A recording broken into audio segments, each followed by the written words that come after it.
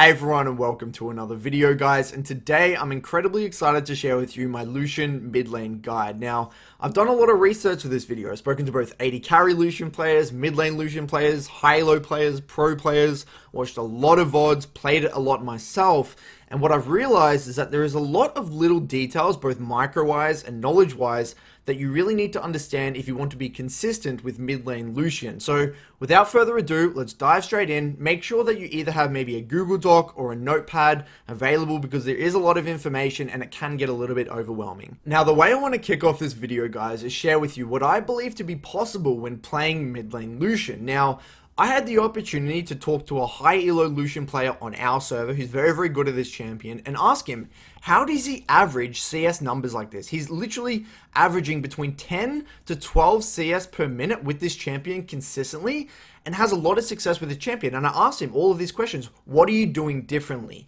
And basically, he told me all these little things about the micro element of the knowledge element of this champion.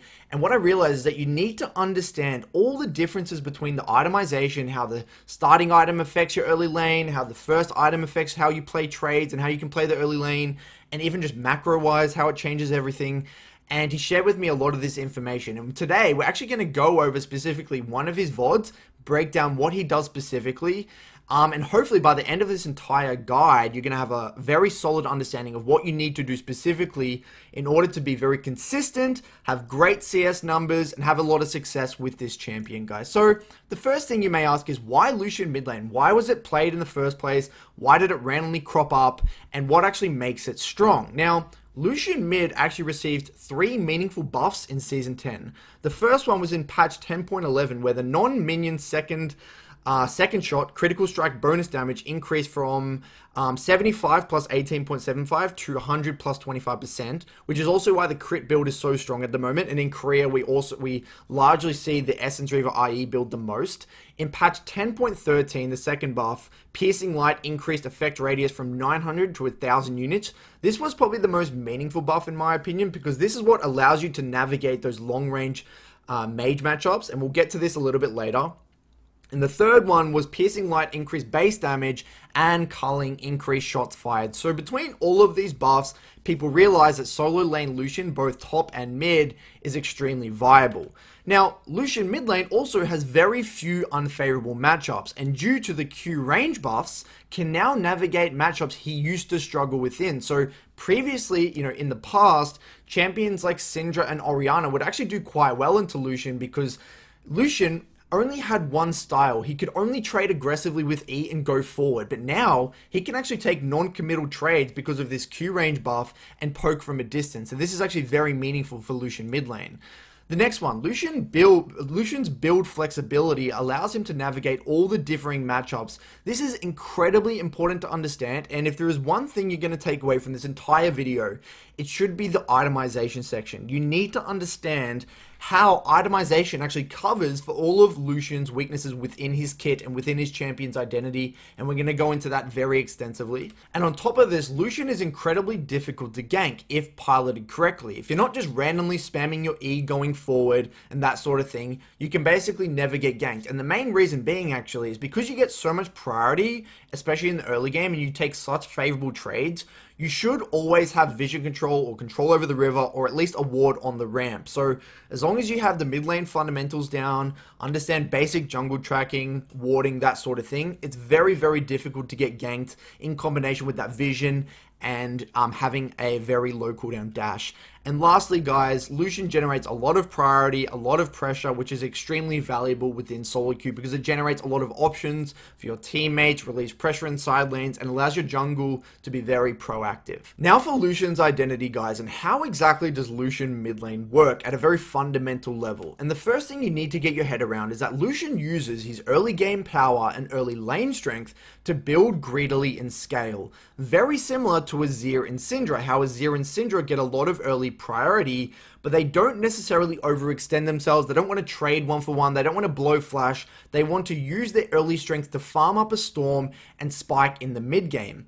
Very similar to Lucian. This is actually why you see so much Cole Lucian. You see a lot of Manamune Lucian, a BF Sword first item Lucian, incredibly greedy builds, and he can get away with it because his early game strength is so incredibly strong, and he's very difficult to punish in the early lane. So that's the way you got to view Lucian. Very calculated, farm-oriented. Yes, you can play aggressive, but you don't want to trade one for one. You don't want to just unnecessarily blow flash. You don't want to give up CS for crazy roams. You want to make sure you're CSing very well. You want to make sure you're playing off your key item spikes and utilize your early lane strength to build greedily, so then when it does come to mid-game, you're incredibly inflated in terms of just XP and gold, and you spike much earlier than everyone else in the game. Now, another interesting thing about Lucian is that he's so flexible in the way he can approach team fights. He can play the slow, sustained front-to-back team fight, or he can also play the heavy burst-oriented dive style, diving onto the enemy AD carry. It just really depends on the build he goes for, or what other champions are on his team. And the third point here, guys, is that Lucian should be using his superior build path to farm camps efficiently, both in the early game within the laning phase, and in the side lane when you're in the mid to late game. And this is actually how you transition early leads, especially when you're going that Sanguine Blade build path, which we'll talk about in a second. And lastly here, guys, you want to be using your early strength to win games by doing one of three things here, or even a combination of all of them. The first one, solo killing your opponent, and we'll talk about how to do that. Number 2, getting plates and denying the enemy CS. We'll talk about how to do that as well. And number 3, getting Rift Heralds and destroying that mid tier 1 tower, which you should be able to do relatively reliably because of that early lane strength. And ideally, you know, a combination of all of the above. And lastly here, guys, I want you to keep in mind that Lucian really does require good fundamentals. If you don't have leaning down pat or warding, basic wave management, you know, tempo assessment, basic jungle tracking, you will struggle when playing this champion. But one thing I would like to hear from you guys in the community is how effective you guys think Lucian mid lane is in low elo. Because a part of me actually thinks Lucian mid lane could be very good in low elo, because Lucian is largely countered by junglers, not anyone in the 1v1. And in low elo, junglers aren't very good at ganking. They don't really understand how to gank effectively. So if you have basic warding down pat, I actually think Lucian could be a very good low elo champion as well. But I'd love to hear back from you guys in the community. Now for the itemization section, guys. So there's 4 main build paths that you need to understand with Lucian mid lane if you want to be reliable with this champion. Each build path has unique strengths and weaknesses, and cover or highlight certain parts of Lucian's kit. And the first one we're going to cover today is the Sanguine Blade build path. And this is the best PvE build path that actually allows you to go 12 CS per minute. You can't go 12 CS per minute with any other build path apart from this one, because Sanguine Blade gives you attack speed, gives you lifesteal, and a decent amount of AD, which allows you to farm camps better than any other build path. So before we get into the core items, let's actually talk about the starting items, right? So the 3 starting items you can go if you want to go this specific route is either Corrupting Pot, Longsword, and 3 pots, and Cull. Now, Corrupting Pot is the most common starting item in Korea, and it's probably the most flexible. And the reason being is that Lucian both wants access to resources in terms of HP and mana. He is quite mana reliant in the early portion of the game, because you do want to poke with Q, you do want to E forward, you want to get that W off to get the extra movement speed, chase people down, that sort of thing. Corrupting Pot, if you're really not sure what item to start with, Corrupting Pot is your best bet. It's just overall a very solid item choice, and the only downside of this item choice, if you are going to go this specific build path, is that it doesn't contribute anything towards your Serrated Dirk or your Vam Scepter, which leads me to the second item choice, which is Longsword. Longsword 3 pots. And the great thing about Longsword 3 pots is you get a lot of access to HP over an extended period of time with those 3 pots. So you can actually trade very aggressively, like levels 1, 2, take a heavy trade, but heal back up over a long period of time. And the great thing about this one is that it allows you to get your Dirk much earlier. And Dirk's actually very important for your level 6 spike, because you can actually just one-shot people with your culling and Dirk, especially when you proc that PTA first. Or if you're versing a poke-oriented champion, you're versing like a Xerath or something like that, it allows you to get your Vam Scepter very early in the game, and life still count as poke. So this gives you a lot of flexibility in terms of, you know, where you want to go in terms of that first item choice when building Sanguine Blade. And the third item is Cull. Now you only want to be going Cull in very scale-oriented, easy matchups. I don't go Cull too often anymore, because I feel like I can just play more aggressive with these 2 items because of the access to resources.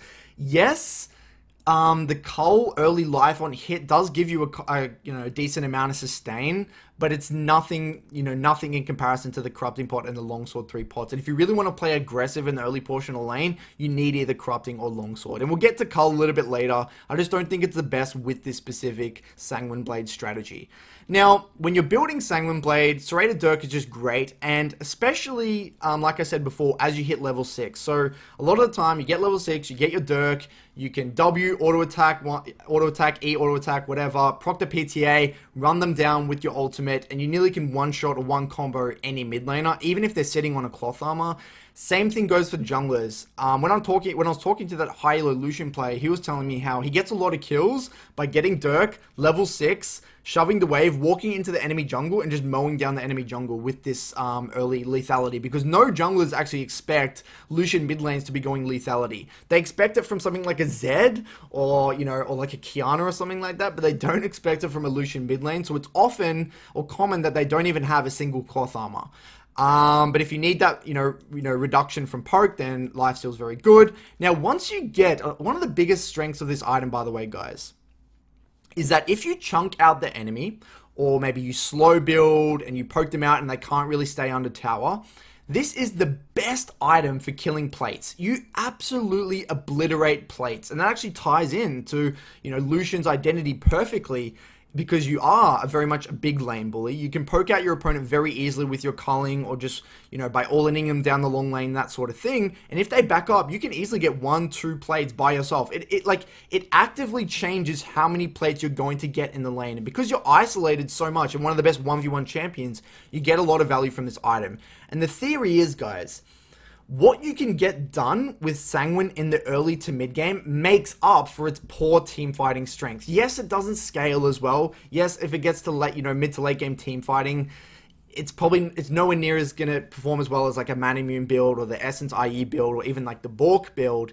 But you can just get so many things done, and especially if you're playing with a fast-paced, early aggressive jungler, something like an Elise, or even like, to be honest, even like any AP jungle, you're going to get river control, you're going to get that early Rift Herald. This is going to allow you to get more plates, allow you to break that mid-tier 1 and really snowball the game. If you die or get behind with this build, you are kind of screwed, and that actually happened to me last night on stream, where I got behind with this build, and I was useless because I can't team fight. But it is very, very good in the side lane and a very good snowballing item. And the way you want to view it, if any of you guys have actually played Dota 2 out there, the guy who I was actually talking to, he compared it with Battle Fury in Dota 2. It's obviously not the same, but the premise is kind of similar, where it actually allows you to farm faster. It's the best PvE item in the entire game. Compare it with Essence Reaver. If you're going Essence Reaver first item, you don't have the attack speed or the lifesteal to farm camps. If you go Bork, you don't really have enough AD. You don't really have enough AD, and this gives you way more attack speed. If you go Manamune, you definitely can't do camps because you have no lifesteal, no attack speed.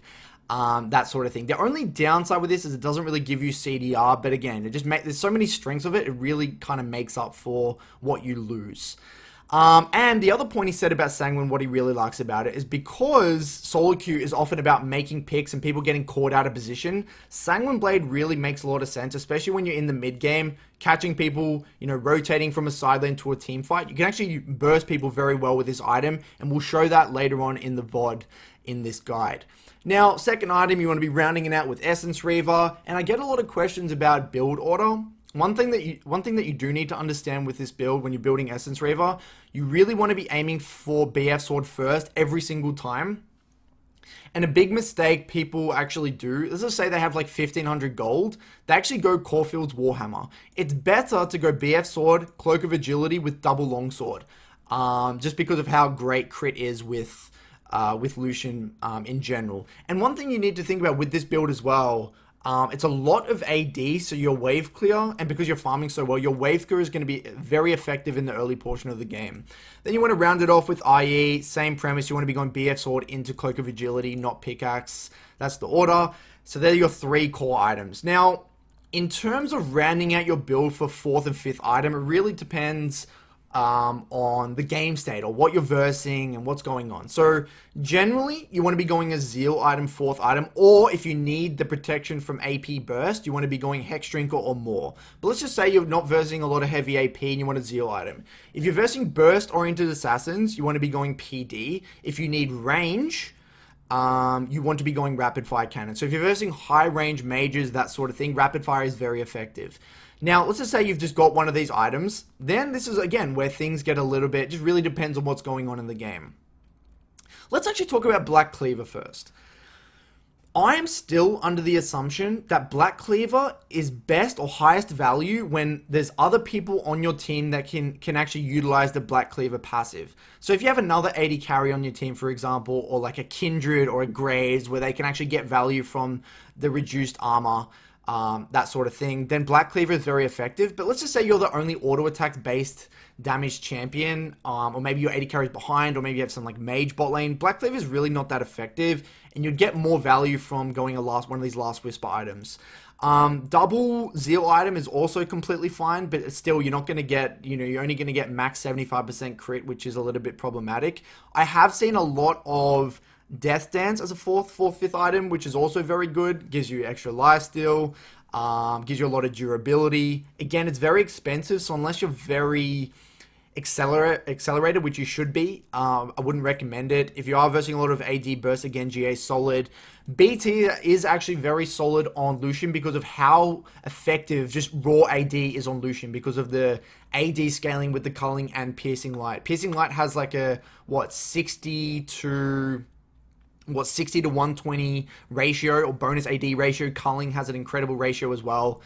So BT is something you should look into. Larger, this is all preference, but mainly you want to be going Zeal item and then experiment with what you really need here. Pretty self-explanatory. And if you want more understanding of itemization, watch my itemization video separately. And QSS is also a very important item, and Lucian does get value from Mercurial Scimitar as well, so don't feel bad for building QSS. So this is the first build path, Plate Destroyer, early aggression, that sort of thing. Now, before we move on to the next build path, I want to quickly talk about boots. Alright, so there are a lot of players. I know Bjergsen is a big fan of CDR boots. What I've realized as well, talking to this Lucian player, he's a massive fan of Berserker Greaves because of, it's actually like the cheapest form of early attack speed. The cheap boots, very easy to buy. Lucian gets a lot of value from attack speed.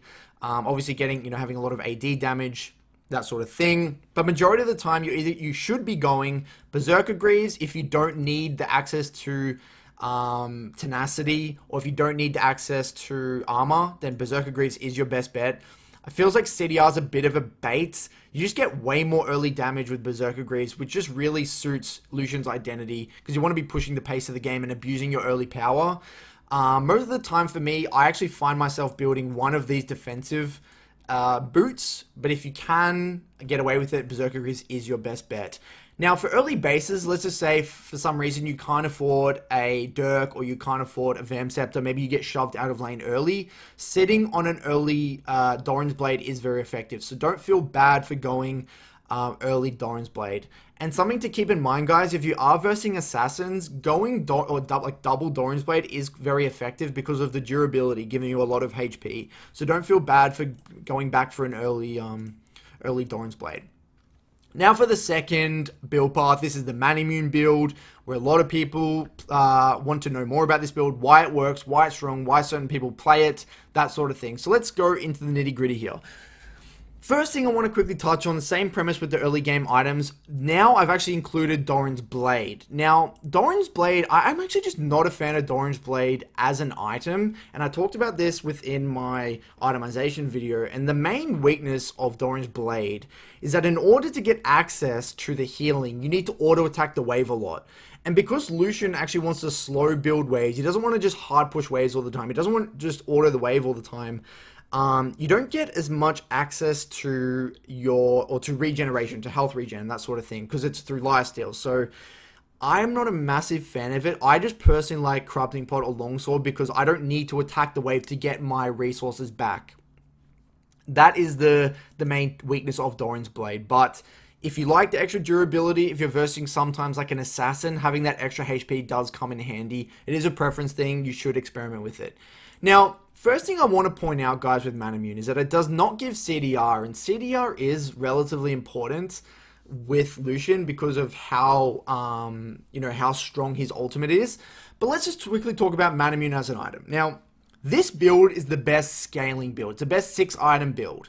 The reason being is that it gives you the most amount of AD, because of how, you know, the Muramana, obviously synergizing as well with Presence of Mind, that sort of thing. So your ultimate, your culling does it a ridiculous amount of damage. And as you can see here, culling scales with total AD, and piercing light as well scales incredibly well with bonus AD going from 60 to 120 at level 5. So just AD in general on Lucian is very effective just for scaling. The main weakness of this build is that there's a 10-minute lull state. It takes you, if you stack it very effectively, by the time you get tier, it takes 10 minutes to upgrade to Muramana. Now, in my opinion, that's too slow. I've actually gone off this build completely because it just feels way too slow for solo queue. In competitive, it's a different story because the games are much slower, much more calculated, and having the access to that, you know, that really solid culling damage, that sort of thing in team fights, Manamune is very effective. But if you're in solo queue playing this champion, it's actually not the build path I would recommend. I'll actually go over the next build, which I do recommend, the Essence Reaver build for most players. So keep in mind this is a very slow scaling build. Works in competitive, not so much in solo queue. But if you are that very passive scaling style laner, this might be the build for you. Now, if you do want to go this build, guys, never build tier first, ever. It's absolutely awful. If you build tier first on Lucian, you're just defeating the point of playing this champion. You always want to be going pickaxe first, and ideally you want to avoid basing on a mana crystal at all. You never want to base on you want to make sure you have enough gold for either pickaxe or pickaxe and tier. You don't want to base when you're just getting a mana crystal. Try and avoid that at all costs. And after you get your Manamune here, guys, you want to be going for Essence Reaver second. Same premise, BF Sword into Cloak of Agility plus double longsword if possible, that sort of thing. Get your Essence Reaver, and it will take you a very long time to spike. Your wave clear is way less. You have no life steal. The other thing with this build that I'm not a fan, it doesn't have any attack speed again, and your wave clear is significantly lower. But its item is very cheap. You got to keep that in mind. Essence Reaver, second core item, IE, third core item, that sort of thing. Same premise with the next items. You can either go double zeal item if need be. Same premise, you need burst protection, PD, range, you want to go rapid fire, or you need more, that sort of thing. Exact same premise here. Now, I've got a few notes in this bottom left-hand corner. Again, if you're versing like a very burst-oriented team or burst-oriented assassins, going double Dorrant is not something to be ashamed of. It's very solid build. If you're versing a lot of early magic damage burst, sometimes when I'm versing like a Sinjar or a Zoe, a Fizz, that sort of thing, sitting on an early null magic mantle is very effective. You can turn that into a Hex Drinker way later on. Don't feel necessary to upgrade it to Mercs. The MR difference between Mercs and null magic, I'm pretty sure it's actually 0. There's no difference. So don't feel baited to actually turn it into a Mercs. Just leave it on null magic and turn it into something way later on. You can even turn it into a Death Dance later on, or a QSS, or whatever you want to turn it into later. So don't feel pressured to turn it into a Mercs. So not a fan of this build, but you know, it might suit some of you out there. Now for the third build. This is actually my favorite build. And this is actually the crit build, and this is the most common or most popular Korean build at the moment. And the reason being is that it spikes earlier, it gives you an amazing amount of wave clear, its power troughs are way less obvious, because, you know, your just base AD is incredibly high, so your wave clear is very nice, but it is less total AD in the long run, and as a 6-item build, it's not as strong as Muramana, obviously. But it feels like with Lucian, you can get so much done in the early to mid game, you don't need the scaling from Muramana. And obviously your culling is going to do a lot less damage. But we'll talk about one of the big benefits of the Essence Reaver build, by the way, is that you don't need to take Presence of Mind in your runes. You can actually get away with Overheal, and we'll talk about that in the runes a bit later on. Same thing, same premise with all these early items. My favorite's probably Corrupting Pot, especially when I'm going to be going Essence Reaver. You can go Longsword, and it can contribute towards this Caulfield's Hammer, but I'm just really not a fan of it. But same thing, you ideally want to be going for this BF Sword first. And because Lucian can really, I guess, stall out the early laning phase, BF Sword as a first item or first base is quite common. So anyway, first core item, Essence Reaver. Yes, you don't really get any attack speed. which is a little bit problematic, but you do get the CDR, you do get the mana regen, you do get the base AD, so there is a lot of strengths to this build. And the burst damage on this build is very, very, very nice, and it's great for assassinating like enemy AD carries, that sort of thing. Essence Reaver into IE, into a double Zeal item here, generally like Rapid Fire into a PD, that sort of thing. You can even go Storm Razor if you want, but I'm just really not a fan of it. That sort of thing, and again, round it off however you need to, depending on what you're trying to achieve in the mid to late game. So this is my go-to favorite build. Again, I would experiment with all these, see what feels best for you. And actually, one thing I want to quickly talk about before we go on to the last build. If you are versing heavy frontline, I'm actually just not a fan of this build whatsoever, because it just doesn't synergize well with any of these armor pen items. It feels like if I'm versing heavy frontline and the game's going to be a little bit more directed towards team fights, I will opt in for either the Essence Reaver build or this Mana Mune build. And it feels really nice to go Last Whisper, like an LDR or a Mortal Reminder with this build. It just feels like I can actually just shred through tanks incredibly well. And especially since I have a lot of attack speed, I'm going this double Zeal item later on in the game. And now for the final build, guys, is the Bork build. Now, this is probably my least favorite build. It's just a very situational build. And now, the only situations you should be going the Bork build is when you're versing a lot of tanky, high HP stacking laners. So if you're versing like a set mid or something like that, or like a tank mid, then this is a very good build path. You generally will probably see this build path more in top laners when you're seeing like a top lane Lucian versus Shen, or like a tanky Malphite or something like that. This is a very good build. The one redeeming factor is that, two redeeming factors is that you do get attack speed, you do get early lifesteal, which does allow you to farm camps okay, but the base AD is so low, and the main weakness of this build path, guys, is that your wave clear is so weak.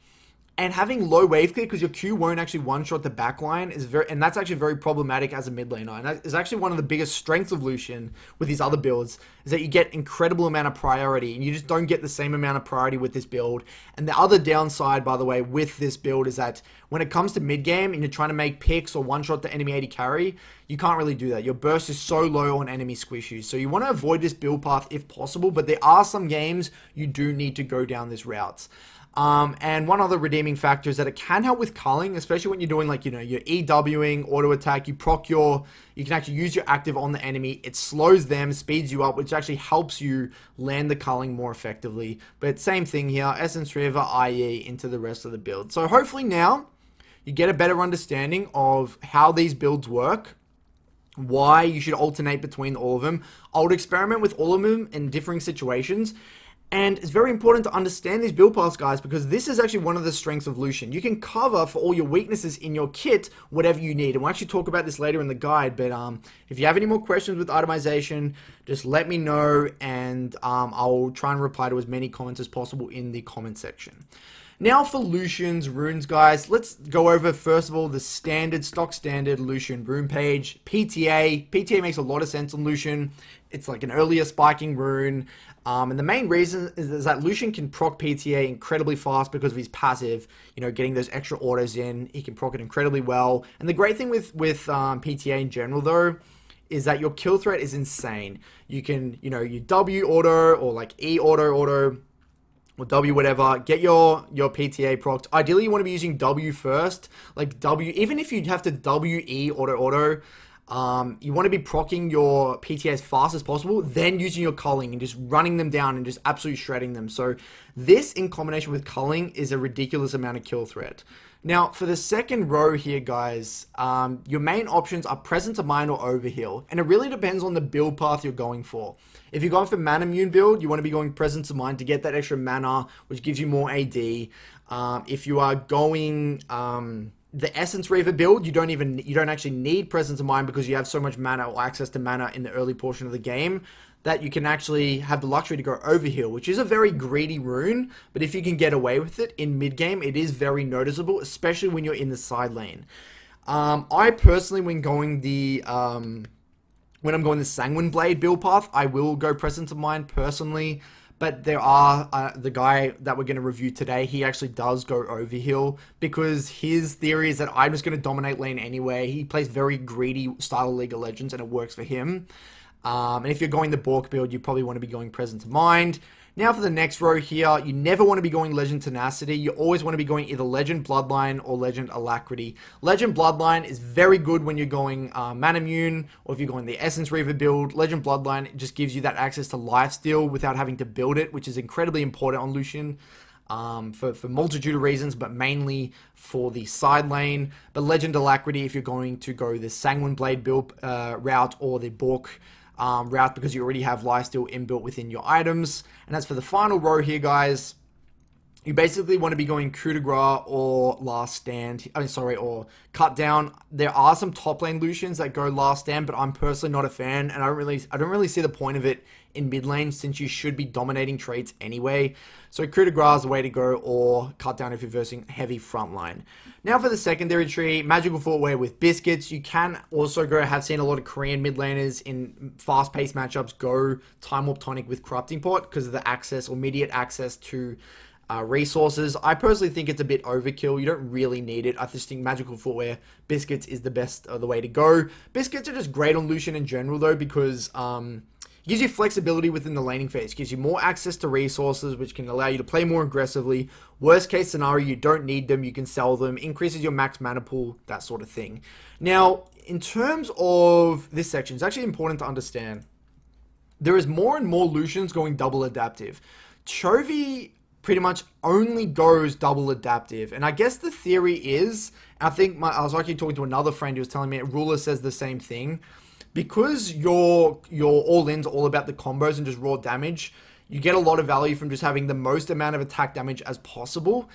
I was talking to another Lucian player, and their theory was that if you're versing a ranged champion, it's very unlikely that you're going to get an extra auto off on the enemy, even if you have the attack speed shard. So you're just better off getting the extra AD damage for that early burst, Q poke, that sort of thing. If you're versing a melee champion though, where you are going to get a lot of auto attacks off, having one row of attack speed makes a lot more sense, because you probably will be able to get an extra auto attack off because they're so low range and you're in auto attack range so often.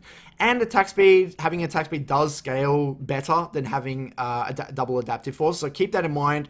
Experiment with both of them. I'm actually starting to lean towards double adaptive, but see what works for you personally. Now, the other page you should kind of understand here, guys, is that if you do want to play like an absolute psycho, you want to take Ignite, you want to go for those early solo kills, you can go Nimbus and Absolute Focus. Absolute Focus does actually make a lot of sense with Lucian, because you're going to be high HP a lot, you're going to have a lot of, you're going to be taking a lot of favorable trades. This increases your early all-in significantly. And on top of that, it actually does increase your wave clear breakpoint in terms of when you can one-shot the backline with your Q. That is very important. And the reason Nimbus Cloak is you're going to be, walking in, igniting them, and this can actually help you land that culling as well. So, and chasing down your opponent.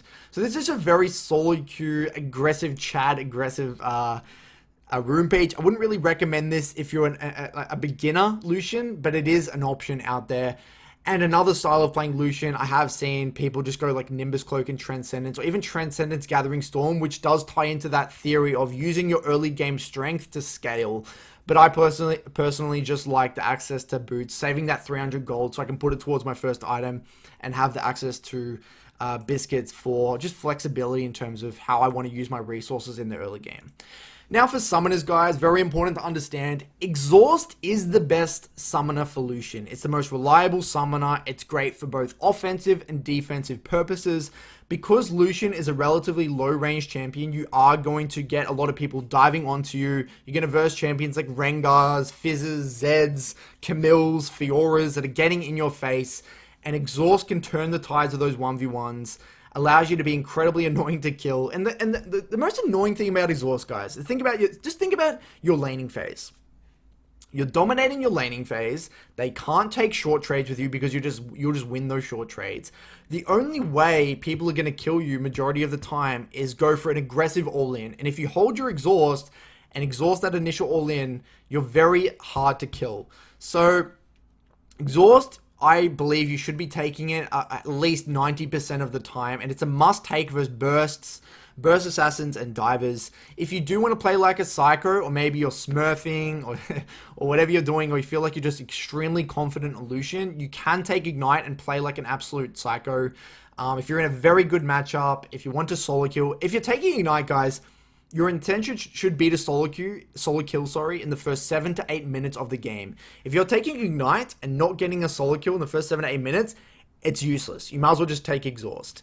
So yeah, synergizes with that chat aggressive identity. And then lastly, guys, for obvious reasons, if you're versing heavy CC, you're versing things like Galio, Lysandra, Twisted Fate, then Cleanse is the way to go. Now for some Lucian laning phase advice, guys. So the first point here, if you're versing a champion with a skill shot level 1, something like an Orianna or a Syndra or a Xerath, start E, because you want to be dodging that initial skill shot and, you know, getting those extra autos off.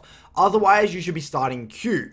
And at level 3, guys, you should be putting 2 points Q, not a point in W, because the wave location's likely going to be so close to the enemy's tower that you're not going to be able to chase them down and utilize that extra movement speed anyway. Now, the next point here, guys, is at level 1, you should be looking to walk past the wave and zone the enemy away from XP, even if it comes at the sacrifice of you missing CS. And I'm actually going to show you an example on the next slide of me doing this, so sit tight. But in order to do this strategy, guys, you should have either longsword and 3 pots, because you will be likely taking aggro from the enemy range creeps, or corrupting pot. And this actually ties into that heavy trading style of playing Lucian, and especially when you're versing laners that are taking a Doran's item, this is a very effective way of creating a resource advantage in the early portion of the lane. Now, it is quite difficult to execute, so if you are a beginner, I wouldn't recommend doing this at level 1, and I will kind of show both ways to play the level 1, and I will talk about this more within the community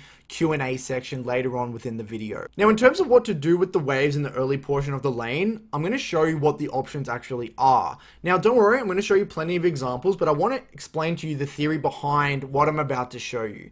The first options. So if you're versing an early ganking jungle, you either have to ward as you are slow building the second wave, or you ward as the second wave crashes under tower. If you're versing a full clear jungle though, you have the luxury to slow build 3 waves and harass the enemy under tower while leaning and warding before those 3 waves crash under the tower. Now, number 2, guys, if you're versing an ignite or combat spell user, whether it's a cleanse or an exhaust or a heal or something like that, you should look to bounce the wave and set up a gank opportunity or all-in opportunity, because if you're versing a TP user, you're not really going to have that luxury, because the enemy can just heavy trade with you once, come back with full resources with a pink ward, lean to one side, and it's going to be very difficult for you to set up a gank on that TP user. So if you are versing a TP user, you need to keep them more interested and continue to kind of slow push waves into them, keeping them low, keeping them interested, and keeping your wave very manageable. You can't let the wave get too big. And this way, they're going to be stuck in lane for a very long time, and likely you'll generate a lot of kill threat as you near level 6. And don't worry, we're going to show plenty of examples of these situations, so sit tight. Now for Lucian laning strategy post first base, guys. So here are the options post first base. Number 1, you should always be looking to slow build waves, and when you're slow building waves, bait abilities, and after you've baited the abilities, E forward for a chunk and aggressive trade, either with auto attacks or culling. And I'm going to show you an example in a second, but ideally, let's just say, you know, this is the enemy tower here, this is the enemy champion, and this is... Actually, let's move more up here. Let's actually say they're further up in the lane. This is me, and this is my tower. What I'll actually do first is say this is like a Syndra or something like that. Syndra Q's on the ground. As soon as Syndra Q's on the ground, and I like maybe baited that Q by walking quite aggressively, I'll E forward past the Q or maybe to the side and look for an aggressive trade, knowing that I have plenty of room to chase down. I can either W then R, you know, proc that PTA before I R ideally, and get a really, really good chunk. Now, in this situation, after they're chunked, or as the slow built wave crashes, they either have to recall because they're so chunked out and they don't want to, you know, die under tower, in which they lose a lot of CS and plates, or you turn on target champions only and you just mow them down with your ultimate, auto attacks, and your ignite. Worst case scenario, the enemy jungle actually comes and protects them from the dive, and then you've just drawn pressure from the enemy jungle. Yes, you don't really get many plates, or you can't really get a solo kill, but still they're sharing CS at least, or sharing XP anyway, and you're relieving pressure from the rest of the map. Now, keep in mind, guys, with Lucian has complete wave control, and the ability to, he can slow build waves whenever he wants, he can hard push on command, and this is one of the most overlooked strengths of Lucian as a mid laner. It's very rare that a champion has complete and utter lane control. They can slow build perfectly, they can hard push perfectly. That is such an amazing strength of a champion. It's actually why Lucian's so annoying to verse, because you know, as soon as you base, he can one-shot the wave, maybe get 1 or 2 plates, or he can slow build waves, poke you on the tower. It's very annoying to verse. Now, I did mention this before in the itemization section, but if you do go Dirk, at level 6 with culling, you can nearly one-shot the enemy jungle, and they very rarely expect it. Now what we're going to do is actually look at a few examples of these concepts that I've just reiterated to try and get the information across in a very practical manner. So in this VOD here, guys, I want to show you my attempt of walking past the wave level 1 versus a Kayle. So as you see here, I walk past the wave a little bit, I get my Q, doesn't draw minion aggro, then I actually walk up past the wave. And now my intention here, what I'm trying to do is actively zone this Kayle from being in XP range. Yes, I'm not going to be able to walk back and get these CS myself, but XP is much more valuable than gold. 60 gold isn't as meaningful as literally Kayle not being able to hit level 2 as the built wave crashes. And this actually means it's actually more of like a long-term investment. It actually makes it very difficult for Kayle to CS under tower and allows me to bully much harder on the second and third wave. And it also makes a meaningful difference because I'm going to get level 6 way earlier than Kayle, which can actually force her to get caught off guard, which is another little thing. And people usually do this in bot lane. It's not seen as much in mid lane because it's very difficult to do. But that's basically the premise here. And I don't do it perfectly, but I just wanted to show you the theory behind it. And, by the way, if you auto the Kayle here, as these range creeps actually attack or throw their auto attack, or their little laser beam, you actually don't draw minion aggro, which is a bit of a bug, and they probably will fix it, but I do want to show you it here. I do it for the first auto, but not the second auto. So here, you'll notice I get my auto off on this Kayle, and it doesn't draw minion aggro. Look at that. The minions just ignore me. And then Kayle walks up a little bit more, and I don't time my auto, and then the minions actually turn around and attack me, which actually prevents Kayle from getting zoned from all the XP, and Kayle only loses 1 minion worth of XP, which is, you know, it's noticeable, but ideally it should be the first 3 completely. Because if I do this perfectly and time my autos with these caster creeps, just watch it again. Watch when my first auto goes through. It's actually as the animation was in transit like that, and then this next auto, it's actually not at all. So if you can master this skill, you can actually get massive leads, massive leads, because then these casters would continue to auto attack these melee creeps. Kayle would get zoned from all 3 of this XP, and then I'd be very far ahead. And on top of this, I've got corrupting pot. So even if we take a heavy trade here, even in the worst case scenario like this, where I take a lot of damage from the range creeps,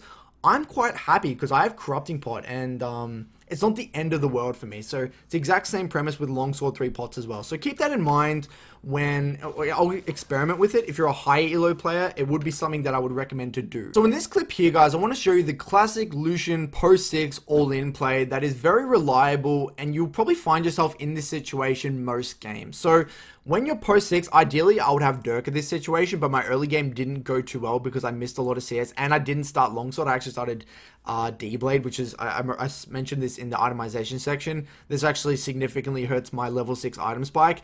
But anyway, I'm looking to slow build waves into this immobile mage, because if I slow build waves, then I can harass under tower, I can get more plates, we can control objectives easier, I can get better D-Vision, I can just do everything better.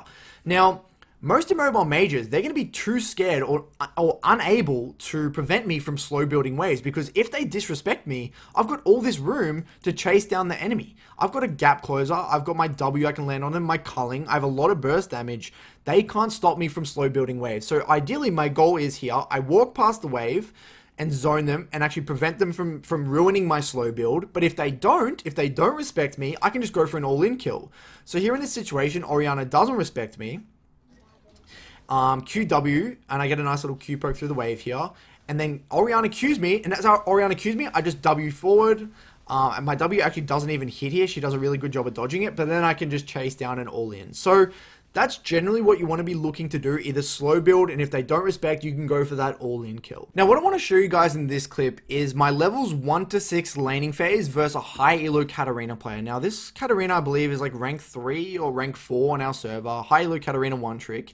And I think that I play this entire early lane very well. And I think it would be great to show you all of the things that I've mentioned so far in this video in a very practical example. So let's actually just go through the levels 1 to 6, me playing this game, and really talk about some of the concepts here. So what I do here, level 1, is instead of walking past the wave and doing that very aggressive approach here, I just auto attack one of the creeps, making one of them obviously lower, and then I kind of just look to harass, maybe Q through the wave. Ideally, I try to avoid queuing through the range creeps because then it pushes the wave too fast. And I want to, you know, ideally slow build as many waves as possible into this Katarina. So I do this, pretty stock standard. I did a terrible queue through that range creep because I tried to get a bit of poke off. She walks up. I end up proccing that PTA and getting a nice little chunk here. But again, you can see how I'm trying to walk past the wave as much as I can, deny CS. I'm not queuing too much because I don't want to push too fast. But I really am trying to generate threat, maybe even zone this Katarina off a bit of XP here. I actually zone Kat off a range creep of XP there, which is very nice. Usually, if they disrespect, you can just E forward for a really nice chunk like this. Get a nice, really nice chunk again, because she's trying to get into XP range. And this is the strength of slow building waves as well. And you can generally do this in most matchups. Now, I use this opportunity off the first two waves to get a bit of vision so I can lean onto one side. Katarina basically one-shots the wave. I get another nice little Q here. Now I can lean safely to one side knowing I can't get ganked. I put 2 points Q because I don't feel like I need the access to my W. I miss another Q. And one thing what you'll realize, guys, the higher the quality of the Lucian players, the more Qs they will hit in the lane phase. Their Q accuracy will be very, very high. Now, this is generally what happens to a certain extent in the laning phase. So I've got a decent amount of poke. This Katarina was now first forced to use 2 entire health pots already off the first 3 waves, which I'm quite happy with. Now, the wave didn't really properly bounce, but the way Katarina played, because she was so panicked in terms of having to clear the wave so I couldn't harass her on the tower, the wave would have looked like this regardless. Whether it bounced or whether it didn't bounce, it's going to come back to me. Now, I'm versing a champion with a combat spell, I believe she has Ignite, and I have an early ganking jungle. So I ideally want to bounce the wave back and generate kill threat onto this Katarina. Now, when I'm in this situation, like I said before, after bounce wave, either I can zone them, and Katarina's a bit tricky because she has such a strong level 3, but she should be incredibly scared of the enemy jungle, in which it will be hard for her to break this freeze or break this temporary wave location. So anyway, I'm trying to thin the wave, keep it manageable. I don't want to let Katarina actually get the wave in completely, but she's really trying to brute force this wave, but taking a lot of bad trades in the process. So I'm very happy with the way this is going. Olaf kind of shows his face here a little bit. Because my jungle showed top side, even though I think Elise should have actually been ganking mid, not top, and I could have done a better job of pinging Katarina maybe, but the premise still remains the same. Now, the great thing about this strategy, guys, when you let them come out, you're going to be able to slow build a wave back. And this is what I end up doing. Notice how I'm only last hitting now, because I know that I can slow build a wave. Slow building is always the way to go with Lucian. Now I can play very aggressively. I can kind of walk past the wave a little bit, make it very difficult for Katarina to thin the wave and prevent me from slow pushing. And as you get better jungles and you communicate with your pings, whether you're duo, whether you're high elo, whatever, your jungles will utilize your slow builds to either deny the enemy CS or even straight up dive them. So I'm getting some nice Q poke here. And my jungle sees that I'm slow building a wave here. And we can deny the Katarina a lot of CS.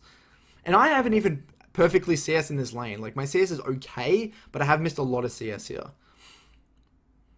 So now I'm just slow building, and I know that I have to shove this one because the one before it, I want to crash this wave before the next one comes because I know I can't stack another wave, and I don't want it to just die out front of the tower. And I know this because I'm keeping tabs on my wave location coming out of my base right now. So then I crash this wave knowing my jungle's in the area, and then my jungle helps me deny all of this CS. She's forced to Shumpo away. And this Katarina basically can't CS under tower. And regardless, even if my jungle maybe just got vision for me, or even if I warded to one side, as long as I had vision on one side, I can largely make it very difficult for the enemy to CS on all of these creeps under tower. Like, the bigger the wave, the harder it is for them to CS perfectly, because they have to put themselves in a vulnerable position and get poked by me. So this early lane is going very, very well, and as you see in a second, we've pretty much denied all of this farm.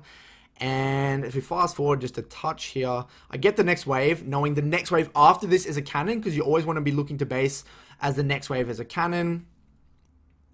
because I don't have teleport. I want to make sure I'm getting as much tempo on my resets as possible. And then I look to recall here. Now looking at the CS, it's 42 to 13 CS. Okay, so this is generally what you can replicate, doing. This is versus a pretty high elo Katarina, rank 3 on our server or whatever. And most Katarinas or most mid laners aren't going to be that good. And I haven't really done anything special. Just basic wave manipulation, basic warding, basic jungle tracking, nothing too fancy. You can replicate these sorts of leads in the mid lane. Now for some Lucian must-know tips, guys. So the first one, shorter distance E's are important for farming jungle camps and max damage output. And I will show you this actually in an example in a second. Using W before R increases accuracy because you get the movement speed and it's easier to really line up that culling. Also, try to proc PTA before using R for insane solo kill threat. And remember, guys, I actually learned this yesterday, is that other people can proc W movement speed for you. So let's just say maybe you're too scared to engage the fight and you just kind of want to wait for your jungle to start the fight and create space for you. You can just EW max range, and if your jungle auto attacks or attacks the enemy, then you actually get the movement speed, so then you can join the fight easier and close that gap. And I actually didn't know that, so that's actually very important for skirmishes, team fights, and all-ins when other people are involved in that situation. And the correct max or combo for max damage, guys, is W auto attack, E auto attack, Q auto attack. And the theory being, guys, is that if the passive auto from the W lands before you E, you get the extra CDR towards the E on top of it, so your overall E cooldown is lower. Go to practice tool, practice it. I'm going to show you in a second what it looks like. Hold on. And make sure, guys, W first is great because of both the movement speed and procs PTA quicker for other abilities. Because you ideally want to utilize PTA through your other abilities, like your Q and things like that.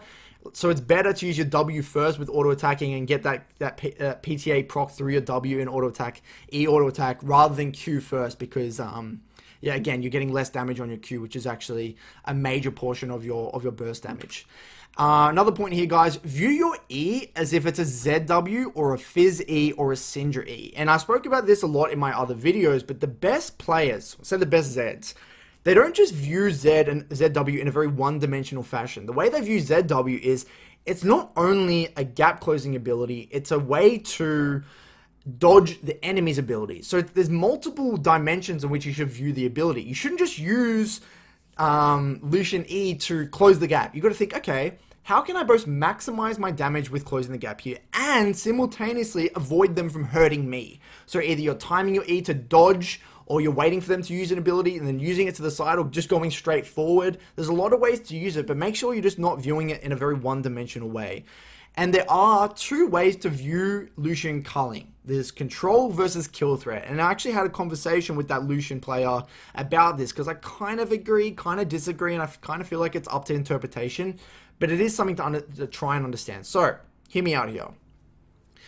There is two types of using ultimates in the laning phase. You got the Orianna ultimate and the Victor ultimate. Like they're like this in the same vein where you use them largely not to finish someone off, but you use them in the laning phase to get a lot of control for a big chunk, so they either lose CS, they have to recall, you can get a tempo reset, that sort of thing. So largely, if you watch my Orianna video, I don't just hold on to my ultimate for ages, I'll just use it for a great trade. Same for Victor. Now, on the other hand, you've got Zed ultimate, where Zed ultimate, his entire identity and his kit revolves around solo kills, right? So if you just use your ultimate and ignite for like a chunk, it's not that valuable because you really need to get those solo kills, and it's the threat of having ultimates that actually creates space and allows you to navigate the laning phase. You don't just use Zed ultimate for chunk. Now, I'm conflicted about the way you should interpret Lucian culling. I've seen Lucians doing two ways. Sometimes I use Lucians just for chunk and control, so then they actually just get a bunch of control over the lane, chunk them out, force it that they can't really catch a CS under tower, so you get a bunch of plates and get a CS lead. But I've also seen Lucians hold onto the culling and use it for genuine kill threat, where because if you use that Lucian culling, they know that you can't chase them down anymore. They know that it's going to be hard for them to die under tower, and they probably don't have to respect as much. They can kind of heal up, that sort of thing. So I would experiment with both ways. My hunch, though, is that you should be using it for control. Just use it for a chunk, make them very low, and ideally you do it in combination with slow building waves. So like I showed in that clip before when I'm playing Lucian versus Orianna. Let's just say Orianna escapes that all in and doesn't die.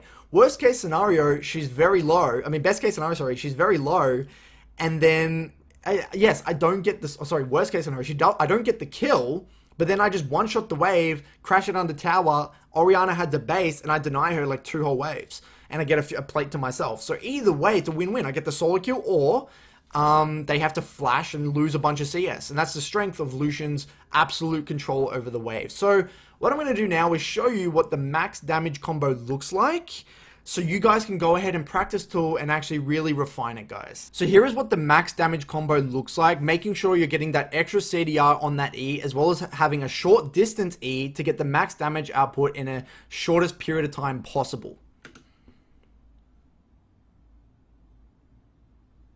And you can just finish it off with R, then you can cancel the R auto attack and get an extra E on top of that. So that's exactly what it looks like, and this is what you should try to do in practice tool. And then let's fast forward again, do it with flash to show you what it looks like if you want to weave in flash as well.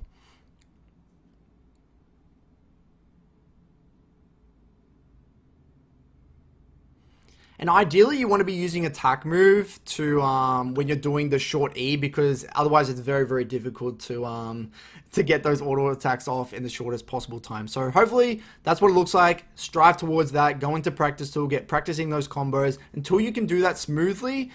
I mean, you're still going to be good. You can still be fine at Lucian even if you can't do the combo smoothly, but this is what's going to really take you to the next level. So when to pick Lucian, guys. So if you want to have reliable success with Lucian, you should try to pick Lucian when you have AP in the jungle, not in other roles. This is because of the effectiveness of Tabis versus Lucian and how much Seekers can actually influence and affect that 2v2 strength in the mid jungle. So ideally, you're playing with champs like Evelynn, Elise, Karthus, and those tank junglers like Sejuani and Zac. Yes, you can also play Lucian when you have like a, AP in the top lane and the bot lane, things like that. But you'll have the most success if it's within the jungle, because 2v2 mid jungle strength is very important with Lucian specifically. Now, because Lucian is all about the laning phase, guys, you don't really need to worry about any other thing within the composition. You don't need to worry about range or CC or burst or whatever, because Lucian's items and flexible build paths can cover for all of those weaknesses, right? And this is actually incredibly rare in League of Legends. There's basically no other mid champion that can solve all of their problems through itemization. Do you need range? Go Rapid Fire. You need early spiking? Go Sanguine. You need tank shred? Go Bork. You need scaling? Go Manamune. You need protection from burst? Go PD or GA. You need MR? Go Hex Drinker or more. CC removal? QSS? Protection from poke? You get Liar Steal from Bork, BT or Death Dance. All of these items can cover for Lucian's weaknesses. There's barely any other champion in the game that can actually do this. This is actually one of the main reasons why Lucian is such a blindable, effective champion within solo queue. So now for Lucian counters. So I've had 1,000 questions from you guys in the community asking Curtis, what counters Lucian? How do I beat Lucian? What do I pick into him? What's his counters? That sort of thing. So I've gone ahead and done a slide breaking down what you guys can pick into Lucian mid lane. The way I'm actually doing this slide is I'm actually separating them into 3 skill levels. If you're a moderately skilled mid laner, around like maybe gold platinum, these are the 2 champs I would recommend. If you're a higher skill, maybe diamond plus or high diamond, you can also play Azir and Zoe. If you're a grandmaster plus mid laner, you can also experiment with Kalista mid lane, which is actually the hardest counter to Lucian mid lane.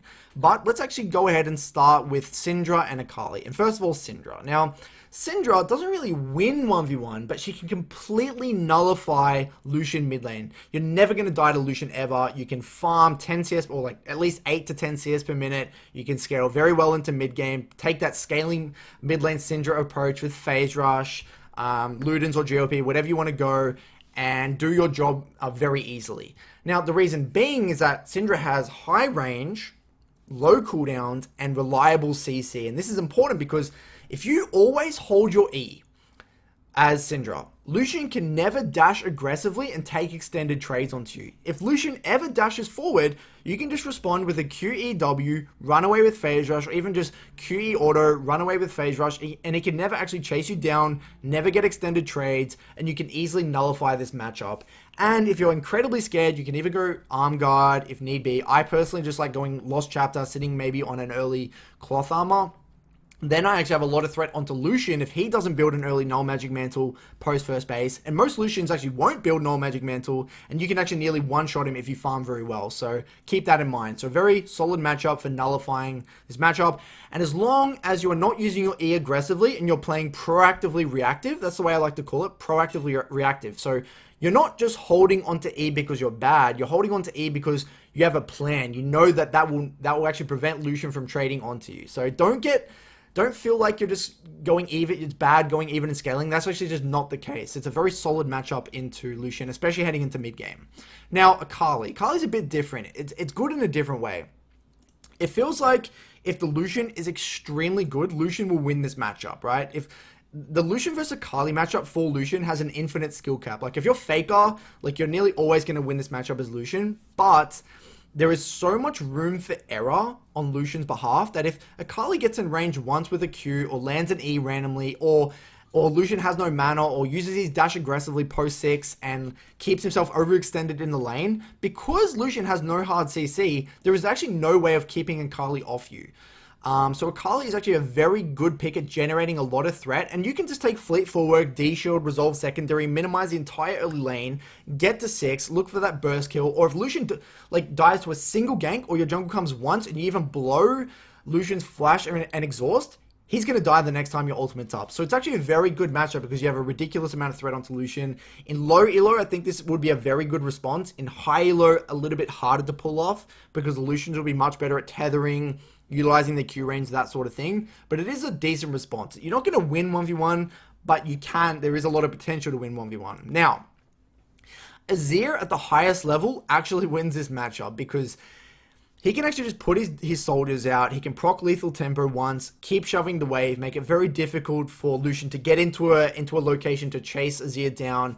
And if Lucian dashes forward, all Azir has to do is put one soldier there. He can even E to get a shield, and just Lucian's going to be in the middle of the wave, and Azir with the attack speed, and if Azir takes exhaust, he actually wins the 1v1. Azir actually wins the 1v1, so it's a high skill cap matchup. If you are an Azir player, this is a solid matchup. I would recommend it, but if you're like below diamond, then I wouldn't even touch it. Zoe is good in a different way, again, because Zoe has bubble, similar to Syndra. If you hold your bubble, Lucian can never E onto you aggressively. It's very difficult for Lucian to take those very aggressive trades. So then Lucian has to resort to just Q-poke, which is fine, but that is really limiting Lucian's options in the early portion of the lane, and then you're going even, and then you actually force Lucian to take cleanse, in which he's not taking exhaust or ignite, which severely hurts his 1v1 threat and side laning. So overall, it's a very good matchup at nullifying, and Zoe's actually better in 2v2s and gank setup, that sort of thing. So if you are a good Zoe player, it is a very solid matchup. Again, if you build Lost Chapter, you have an incredible amount of threat onto the Lucian. Now, Kalista. Kalista is the hardest counter to Lucian. It's very, very difficult for Lucian to do anything because with Halo Blades, he wins. Kalista wins all the all-in trades, all of the short trades. Kalista can actually dodge the Lucian's Q quite easily with those dashes all the time. There's basically nothing that Lucian can do. He loses trades at all point in time. So very good matchup for Kalista. The main reason we don't see it as much is because Kalista is a very hard champion to play, and not many people are comfortable enough to play solo lane Kalista. In China, you see it quite often, like the Shy plays it, things like that. But other than that, if you're not very comfortable mechanically, I would not recommend playing this pick. But if you can, then free win for you, essentially. Now, Lucian teamfighting, very important to understand, and this is a principle that I try to follow, and that Lucian player that I spoke to, he also kind of follows this same principle. If you can auto-attack in a team fight, always auto-attack. But if you can't auto-attack, then you go and default to using your W in your R. So ideally, if you can't auto-attack, your combo would then be W, R, then you get into range, auto-attack, E, auto-attack. So try and follow that principle when team fighting. Don't just randomly use culling if you can always auto-attack. Ideally, though, in like mid to late game and when it comes to team fighting, ideally you want to chunk someone before the fight. And you can do this by chunking people coming in from the side lane, and we're actually going to show this in one of the VODs we're going to go over today, and utilizing your Sanguine Blade, or shoving sides and moving to fights, creating those man advantage fights. Now, If you do build rapid fire cannon, it can be very good for getting chunks, because all you have to do once you have your rapid fire available, just W the air, then you walk at them with your rapid fire double auto attack, and then E auto attack. You can get a very, very good chunk before the fight even starts. Now, you need to adapt to the composition. If you have divers on your team comp, you can complement them and sit off to the side and one-shot the enemy AD carry. Conversely, you can play the front-to-back team fight and shred the front line. This is actually what makes Lucian such a flexible champion, especially when heading into mid to late game. And another point you need to understand is once you have 2 crit items, it is worth cancelling the culling for auto attacks. So let's just say, you know, you're going for an all-in, you're going to use your culling. If you do have, like, say, Essence Reaver IE, you will do more damage with the auto attacks, but it's rare you'll ever be in this situation because likely you've already got them low enough with auto attacks, or you're just kiting back with culling, in which you don't really want to stop your culling, and then you're just going to finish them off anyway with auto attacks after the culling ends completely. So you're not really going to find yourself in that situation too often. Now, advice for learning Lucian. If you're interested in learning this champion, this is what I'd recommend. Utilize practice tool. If you're learning Lucian, you need to be able to consistently not cancel auto attacks with 40% CDR, doing the proper full combo mentioned in that previous slide beforehand. You should also look to alternate builds in practice tool, because you've got to get used to changes in attack speed. You're going to go the Sanguine Blade sometimes, or the Bork build. Other games you're going to be going Essence Reaver. Some games you're going to be going the Manamune build, in which you have no attack speed. Other builds you have high attack speed. You need to get very comfortable with doing the combos with differing types of attack speed. And this is actually what I struggle with personally, because I alternate between all the builds, and it can get a little bit problematic micro-wise. So actually, go into practice tool, change the builds, try the combo, that sort of thing. And note, it will be very normal to int with Lucian mid lane because of how much power you're gonna feel and how much power you have over the enemy in the lane. So make sure you're pushing your limits, but you have to find that perfect balance of controlled aggression. That's what you're after. You know, getting that poke down, focusing on your CS, but not playing too aggressively. You're not playing like a Time Warp Tonic Biscuits Electrocute Zoe, but you're not playing like a full scaling Vel'Koz or Xerath. You've got to find that mixture in between. But keep in mind, guys, if you die in the early game, you are most likely screwed for the entire game. So keep that in mind. It's a very feast or famine champion. And note, the biggest mistake I see with Lucian players, even in myself, is the incorrect usage of E. Remember, it's your only form of self-peel because you don't have any CC. So if someone can close the gap onto you, you need to be very careful with the way you use your E, both in terms of dodging key abilities. If you're even attacking the tower, be very careful if you're using E to utilize your passive on the tower, because then you have no self-peel. And I've died many a times by using E on the wave, and then the enemy all-ins me, or I get ganked, or whatever happens. Just be very conscious of when and where you can use your E. Very, very important. Now we're going to go over a VOD, guys. We're going to do VOD review time. We're actually going to go over a game from this Lucian player on our server, and I'm actually going to link his Twitch. If you're interested in seeing more Lucian gameplay, he plays a bit of Lucian on his Twitch channel. I'll link it in the description below. And we're going to be highlighting this specific style with the Sanguine Blade. He had an average game here. It's not the perfect game, but it's one of his recent games off his Twitch. He went 9.1 CS this game. He actually died in the early game from a gank / solo kill. He had a very rough early game. But what I love about this VOD is it really shows the strength of Sanguine Blade. It really shows that strategy where he gets a lot of plates, he goes into the side lane, picks people in transition, one-shots people in the side lane, that sort of thing, farms jungle camps. So I think it really highlights the strengths of this specific setup. So let's go ahead and dive into the VOD, guys. And then after this VOD, we're going to go into the community Q&A, so stay tuned. Now, diving into this VOD here, guys, we have Lucian into Xerath mid lane. This VOD isn't the best showing mechanically, but it really does highlight and show a lot of the mid lane fundamentals for Lucian and this specific strategy. So let's go ahead and take a look and see what happens in this lane. Because Xerath is largely a skill shot oriented champion, we should see level 1 E, not Q. And one thing to highlight here, guys, is that he did start Longsword 3 pots, which is good into poke-oriented matchups for 2 reasons. One, obviously, you have a lot more sustain with 3 pots, so if you get poked, it's not as meaningful. And it also allows you to get to Vam Scepter much faster, and Lifesteal as a stat is very good into poke-oriented matchups. So he auto-attacks one of the melee creeps to make it obviously CSable, and then he walks up past the wave, auto, then E auto to get their PTA proc. Very smart, and Gets a very nice trade level 1. And I love how he's standing outside the wave and making Xerath make a choice between him and the wave, because then you're going to be able to build a much bigger wave, and slow building waves as Lucian is the name of the game. So then you can, you know, get more damage under tower, get plenty of vision, that sort of thing, and make it very difficult for the enemy to see us under tower. So anyway, here, he's about to hit level 2, so we'll see if he actually hits the Q through the minions. So he does another aggressive level 1 trade, proccing that PTA, always autoing first, then E-auto to make sure he gets the full PTA proc. And auto cancel. And then he gets Q here, misses it through the creeps. Not too bad though, still adding a lot of pressure. Already forced one pot out of this Xerath. Gets one auto onto the tower. Now he should definitely be looking to ward here. Wards to one side.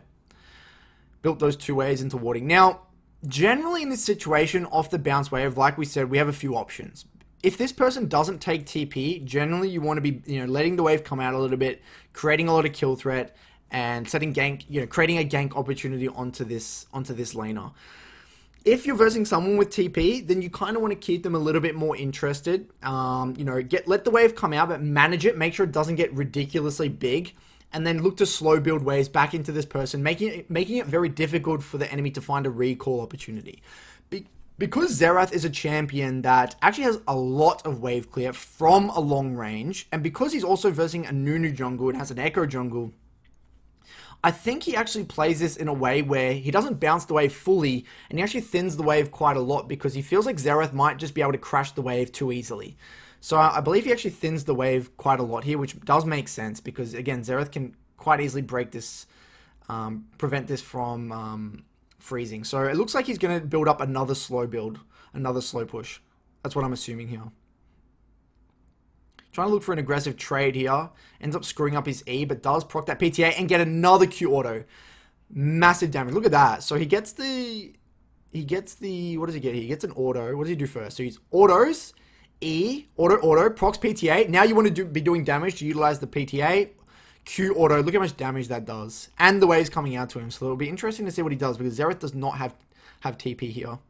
Nunu does have solid early ganks. And notice how those 3 pots really come in handy. All that sustain. Okay, so he's not...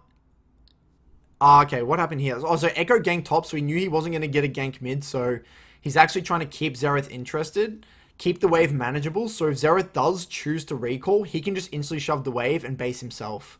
He still has a biscuit here. He did put 2 points Q, by the way, level 3, so that's another thing I did highlight in the video, remember that. So trying to keep Xerath interested here. He's in a pretty good lane state. Xerath has no more pots. Lands a nice Q here. Dodges... oh! Did he die? No. Okay, so let's take a look at this. So he dodges the... gets a Q. Dodges the E. Auto... wait, does he auto after he flashes? So he auto... E. Flash auto... W, auto. Oh, and the auto doesn't go through because of the flash. Just survives.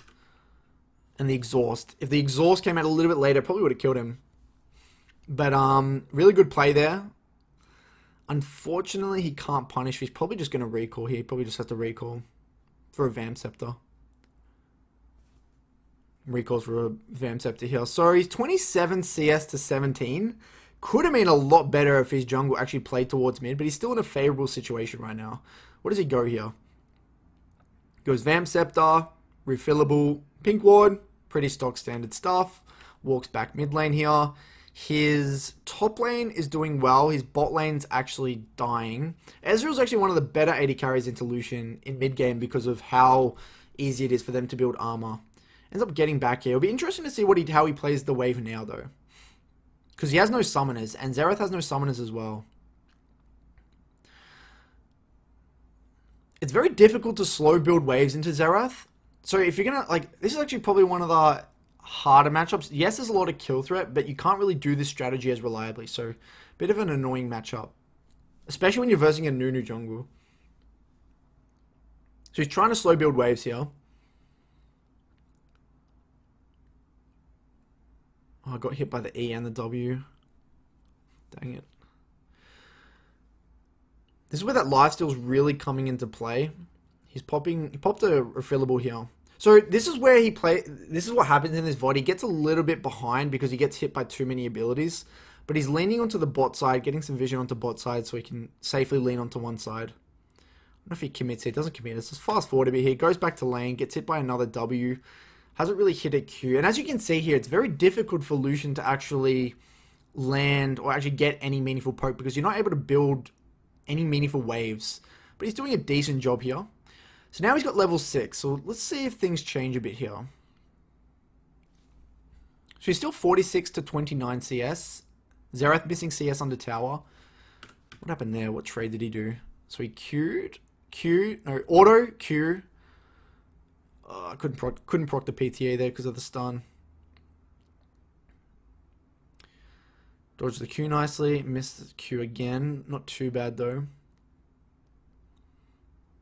Ideally though, he probably just wants to farm for Dirk. And then once he gets Dirk, he can probably get some work done. Now keep in mind guys, look at this. This is again one of the other strengths of Lucian when you're playing into these high cooldown mid laners.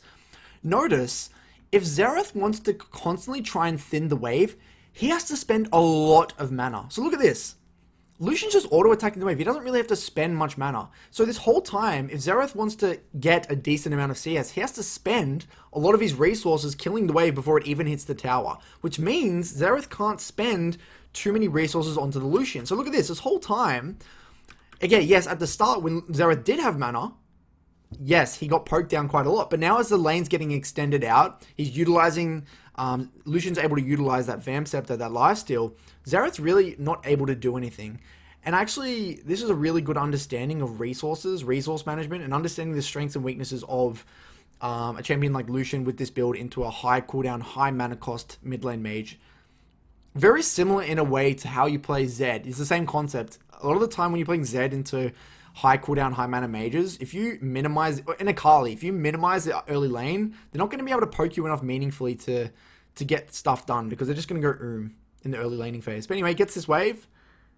Oh, does he stay? Oh my god, the Xerath actually stays. So Lucian ends up deciding to stay. Let's fast forward a little bit here. Just some basic laning, nothing too special.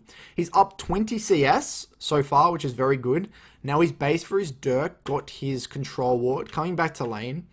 Let's see how he plays this lane now. So, as you can see, Xerath is not a bad champion into Lucian in the early laning phase, but I think if Xerath's going even though with Lucian, he just doesn't have the same threat as say a Syndra would because the CC is not as reliable. He can't go on the side lane at all. Skirmish wise, Syndra can do much better than Xerath, and now Lucian is going to start to take away with this lane, especially once Lucian can start doing jungle camps and things like that. It's going to get out of control pretty fast. So here I believe he gets ganked. So this was actually, I remember watching this, was the first mechanical misplay. In my opinion, he actually could have killed Nunu really easily here. So all he has to do, he dodges this, auto, W, R, and chase down. He's actually dead, but he misses the R and he doesn't W before. So this was one of those mechanical misplays here.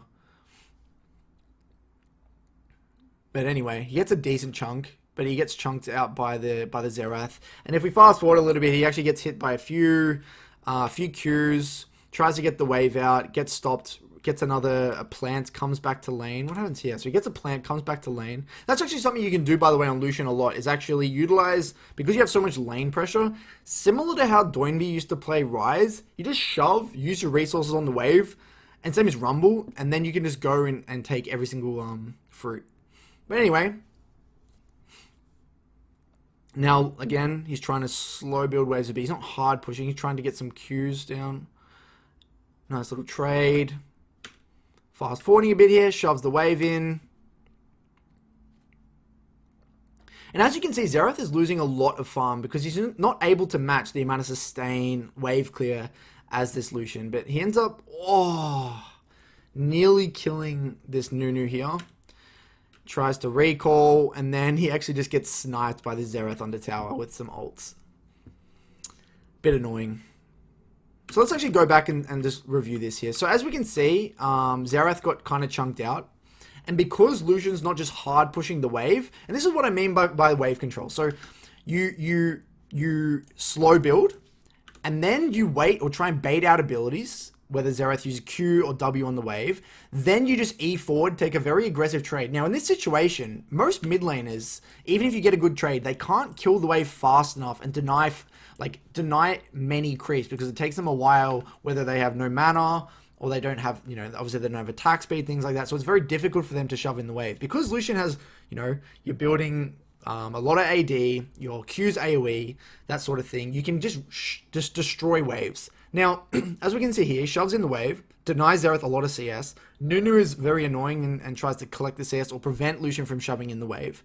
He nearly kills here. Oh, one auto more. Just survives. And now, when Lucian would have had tempo, he has to stay and use culling to survive, to catch CS. And he's still 100 CS to 71. So he hasn't really done anything special. He's still 100 to 71 CS. So he's got his Sanguine Blade now, and this is where the game kind of changes. So his bot lane is 0-3. He's 0-1. The game, as you say, yes, he's got a strong Fiora, but it's definitely not GG, especially versus Fed. Nunu's quite fed. Xerath's actually quite strong. Got Lost Chapter. The Ezreal's farming up. Got a Manamune. Comes back to lane here, shoves out, get the wave out. Now, this is exactly one of the strengths I mentioned in the earlier portion. If the enemy decides to roam against you and you have Sanguine Blade, look what you can actually do to a tower plate. Look at this. So Xerath roams top to a play. So Lucian, instead of roaming and following roams, you just sit mid. And look at how many plates you can get by yourself. Because of your attack speed. And damage, early damage. So he's got one, and then someone's forced to TP. So he gets 2 plates here, which is very nice. Now, Na's forced to TP. And as you can see, by the way, the overheal starts to become quite meaningful. It starts to become relevant as you're starting to get a little bit more lifesteal and a little bit more, scaling comes into play. Now, fast forwarding a little bit here, he gets the scuttle. What happens here? Okay, so he goes for a very aggressive trade. I feel like, why did he W? This is another mechanical misplay. I feel like he should just EW here as well. Gets a very nice trade. Forces the Xerath to flash. One-shots the wave. Again, queuing through the wave. So as you can see, he hasn't really roamed. He hasn't, invaded the jungle. He's playing very greedily, very selfishly. 135 CS by 13 minutes 30. Utilizing his Sanguine Blade to get a lot of plates. He's got 3 plates basically by himself. If his team was able to secure a Rift Herald, it's basically a dead tower. Now, fast forwarding, Xerath's a little bit strong with Ludens, but by the time most mages get to their Ludens or their first core item, you can one-shot the wave, you can begin to go to the side lane, and we fast forward in a second, gets a few more waves, whatever. Now he's got his BF sword, he's got his Berserker Greaves, and now he begins to go to the side lane. So he's got 154 CS by 15 minutes, and he hasn't even really got a jungle camp. He hasn't got a single jungle camp yet. Now, this is when you can really start to get some serious work done. Because 15 minutes, usually either bot lane is either side. His bot lane actually lost, so the enemy swapped to mid lane, so now he's in the side lane. And the Xerath can't really do anything at this point. So usually when you're versing these high range control mages, they'll actually try and stay mid, and you'll have to match the enemy AD carry support in the side lane, but we'll see what happens in this VOD. So now he's in the side lane, and this is where you can really take away and farm. This is where you should be getting Krugs, you should be taking their Gromp, you should be taking towers, and this is where the strength of Sanguine Blade really comes into play here. Drawing a lot of pressure. Just fast forward a bit here. Just farming. Very difficult to kill in the side lane with that mobility, with that E. Now, this is exactly what I'm talking about. You can pick people in transition so easily here with your Sanguine Blade. You get one pick, one person comes with you, bit of CC, mow them down with your ultimate, boom, boom, follow up, bang. Generally, when I watch this guy's VODs, it's generally what he does. He farms up a storm in the early game, gets with Sanguine Blade, gets extremely far ahead, and inflated in terms of CS numbers, goes to one random skirmish at 17 minutes coming from the side lane, either one-shotting someone in the side lane or creating a man advantage or picking someone in rotation, gets 1 or 2 kills, and then he becomes an absolute menace. So now he's 168 CS by 17. This is not an amazing showing because he did die in the early game. He got ganked, messed up. He could have been much higher because he wasn't able to take any jungle camps. But as you can see here, he's going for the cloak and the double longsword over the Caulfield's Warhammer. Now he starts to go into the side lane. Same thing. Push, push, push. Now, notice if a team fight breaks out, you're not just going to mindlessly side lane. He will group for team fights, but generally your default response should be go to the side lane, at least to attempt to create a man advantage fight. Anyway, as you can see now, he's grouping, he's hit his power spike, mowing people down. This is exactly the strength of Lucian after you farm so well. Like, you just become this just absolute menace in these skirmishes because of your mobility. Like, you know, in this game he actually has a Yumi on top of him as well, so it makes it a lot easier, but it's still the same premise. Now again, default into the side lane, shove, shove, shove, reset, got his Essence Reaver, same thing, default, blue buff, side lane, and this is, look at this is where you make picks in the side lane, and this is what he was talking about to me in terms of Sanguine Blade, making picks in the side lane. Look at this, nah. Boom. You just assassinate people in the side lane. And yes, that nah was very far behind, but you know, same premise exists. Shoves the side lane all the way out deep, looking to take the enemy Krugs here, keeping up those farm numbers, and getting towers, mowing down towers with that Sanguine Blade. Pretty straightforward stuff here, exactly what we mentioned in the guide. Fast forward a little bit further. And if we fast forward a little bit more, he ints a little bit.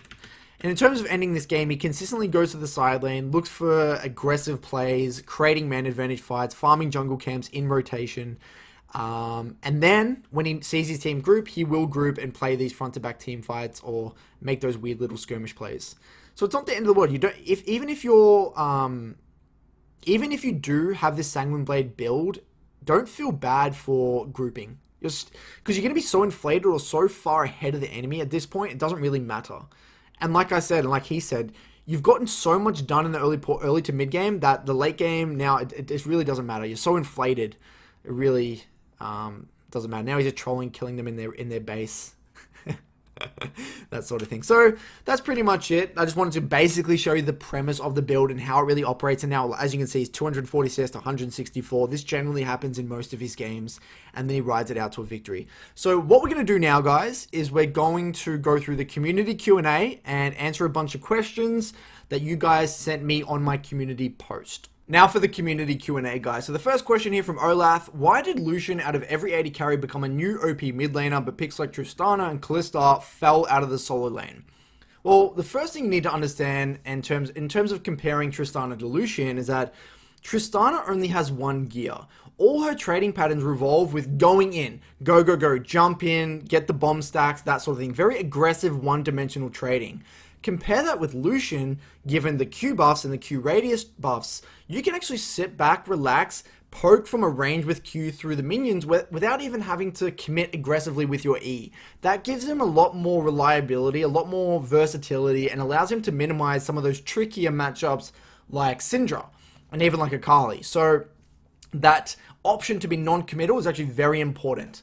Now, yes, Tristana does scale much better than Lucian, but again, that lack of versatility in your trading patterns makes her a lot less consistent, although it is still an option, just not something you can just blind pick every single game. Now, the main reason Kalista's not seen, though, is because there were some nerfs with Kalista, but mainly because she's just too hard mechanically. She's a very difficult champion to play mechanically, and we still see her quite a lot in high elo Chinese solo queue because that's just the only caliber of players that can actually utilize Kalista effectively without just inting. Because if you die once with Kalista, you're done. You're beyond useless. So I still think Kalista is solid in certain matchups, but just not many people know how to play her and don't really have the confidence or the ability to utilize her kit. Now, the next question from Assault C1: when to pick ways to snowball as a solo lane marksman? Now, due to Sanguine having the best PvE stats in the game, it allows you to farm like a demon, going 12 CS per minute. This accelerates you above and beyond your counterpart. That's really how you're going to snowball. And especially when you're going to be in the side lane, you're going to be farming up those Krugs, those Gromp, those Wolves, whatever it is. That is going to allow you to really snowball. And if you're not farming effectively as Lucian and getting above the curve and being really inflated in terms of just XP and CS and gold, then you're really not going to be able to snowball and carry those games. Now, you should either be getting a solo kill in the laning phase as Lucian, or at least 2 or 3 plates by yourself. If you're not doing that, then you're doing something wrong as Lucian. And in combination with your pressure, you should be getting Rift Heralds, given you have lane control, and that can really explode the game, because if you break that tier 1 mid, the game just explodes. There's really nothing that the enemy can do anymore, because then you can start denying more camps, you can move your vision deeper, you can pressure in the side lanes, and the side lane towers dies, that sort of thing. And like I said, last point here, side laning with Lucian is very important for both farming and making picks. Like I said before, guys, the great thing about going to the side lane, you don't have to stay in the side lane, although that's viable, especially if you're going this Sanguine Blade build. But largely, you're either dragging someone to the side lane, in which you can run them down, chase them down the long lane, or pick them in transition, or create a man advantage fight. That's how you're going to be able to snowball and create those advantages as a solo lane marksman. Next question here from HQBM. How to pressure enemy early, not taking damage from the wave. Let's say Lucian into ZLB, how to walk around wave, early levels, how to play after level 3. I'm hoping I covered a lot of this within my video, but to reiterate, you will win trades a lot of the time, even if you do take minion damage. And we saw that in that VOD with the Lucian versus Xerath. He still took, like, what, 1 or 2 autos from the range creeps and came out ahead in the trade because of how effectively he procced that PTA and getting those extra autos down. But some stronger level 1 champions like LeBlanc, to be honest with you, maybe even Syndra, you can't really walk past the wave as effectively, so you would probably just have to either Q through the casters or even hold your E, wait for them to use an ability, then E past their ability. But when you're versing very weak level 1 champions like Zed, you won't even have that problem. You can literally just walk past the wave and straight up abuse them, as long as that you're ideally dodging that isolated Q with your E. Now, keep in mind, it really does depend on your itemization as well. If you start Doran's Blade, that's not really how you want to be trading, because you don't have access to immediate resources. But if you're starting things like, you know, Corrupting Pot or Longsword 3 pots, then you have a lot more access to resources, so it's okay to heavy trade levels 1 and 2, that sort of thing. And you probably can't walk past the wave level 1 if you're starting Cole or Doran's Blade. Now, there is actually a location in the lane, and if you time your autos with the range creeps, like I said before, you can actually auto them past the range creeps without taking any minion aggro, but I'll probably need to cover this in a separate video. Now, next one here from Eccentric Lee. How do you play against it? I'm hoping I covered that in the counter section, but extra tips: never get low enough for Lucian to utilize his Ignite. If he gets 1 kill, he will snowball out of control. Pay attention to the amount of creeps in your wave, because if there's not many creeps in your wave, you've got to keep in mind that he can kill them very quickly, and he can start using his culling on you, chase you down, get a very, very good chunk. So you've got to be very conscious of the amount of creeps in your wave. Pink defensively to create gank threat. One of the biggest counters, or the best ways to navigate Lucian, is make it very difficult for Lucian to E forward. If he's scared and he doesn't have vision and can't really lean to one side, and you've pinked very nicely onto one side, maybe, you know, above that on that ramp side, so we can't really lean to that ramp side, it's going to be harder for Lucian to trade aggressively onto you. And the main one, make sure you're holding CC and your defensive abilities in lane, because if you're using them aggressively, then you're just going to get absolutely destroyed. That's where Lucian's going to be able to dodge with his E, he's going to take those aggressive trades, and then he's going to heavy trade, and it's going to get out of control. So make sure you hold them. If you're playing, you know, Zoe, if you're playing Syndra, don't just randomly throw out the E. Use it as a form of self-peel and take it slow and play with your jungle in those 2v2s. That's probably the biggest advice I can give, plus, you know, going over that counter slide. Now for Mark Harold. How's the laning phase versus assassins like Zed, Talon, Echo? Lucian destroys these matchups, by the way. They're basically unplayable, in my opinion, if Lucian builds Tarbis early, or even sits on an early Null Magic Mantle. And because Lucian actually takes Exhaust 90% of matchups, and can even build PD, it's very, very difficult to beat a Lucian mid lane as an assassin. And if the Lucian actually builds a single Doran's Blade, or even like a double Doran's Blade, that HP is not, you're just not going to get through that. You're not going to be able to 100 to 0. So, you don't really want to play those sorts of champs into Lucian mid lane. Now for Samuel Vega Suarez, why do I end up always 2-11 every game? Don't worry, I've had plenty of those games. It's most likely because you're not using your lane control to lean to your vision and tunneling too hard on punishing the 1v1 rather than being calculated. If you don't have the mid lane fundamentals of warding, basic jungle tracking, basic warding and leaning, that sort of thing, you will find yourself dying a lot. This also could be you using your E overly aggressive when you don't have vision or your jungle's not in the area. It could also be that you are maybe autoing too much in the middle of the wave and dying. It could also be because you are not slow building waves and really missing out a lot of opportunities Most likely though, I would bet a lot of money it's all to do with incorrect warding and not actively thinking about your jungle's location. Now, keep in mind, guys, Lucian mid isn't like Zoe. I mentioned this before, but it's much more controlled aggression. You don't really want to be trading kills 1-for-1. You don't want to be mindlessly blowing flash. You should be using your early strength to value farm incredibly highly. Now, another one here from Mr. Clean TM. When to move to the side lane and split versus help the team. For example, I'll get ahead and be splitting because I'm forcing more than one person to come face me, push me out. But then the team loses 3v4 and I get blamed for splitting. Basically, what should I look for in order to start splitting or grouping with the team on Lucian? As a lot of the time with utility AD carries, I'll be the main damage source. Now, this isn't really a Lucian specific thing. I actually have videos on this on my channel. I have a video somewhat recently. It was when to split and when to group. I think it was a solo queue concepts video. I would watch that one.